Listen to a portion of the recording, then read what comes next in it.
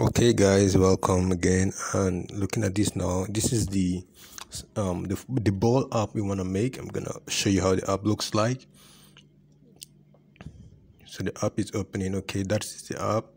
So you see the splash screen. Normally on my apps we do have splash screen, so it shows that the soccer app, and you can see it there, and then from there it takes you to the screen. You can see the soccer board, and then to load up you see the details there of the match coming back from the API. It show you the match details, so you can see the team that played, you can see the score.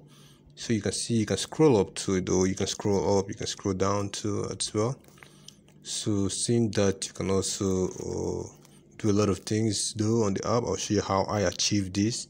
So going back to it, you can choose the date for the API query.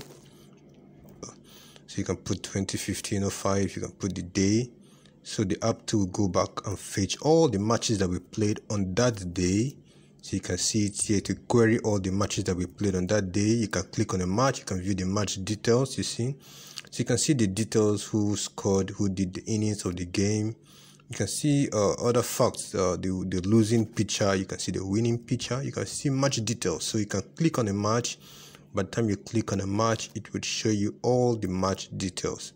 So I'm going to show you how I achieved this. I'm going to show you how I designed the app. You can see the recycler view, or the list view, the list view is scrolling. You can now read the game, see the home and away. You can see the home and away scores in the game. And I'm going to show you how I achieved this. So make sure you're following up and subscribe to the channel. So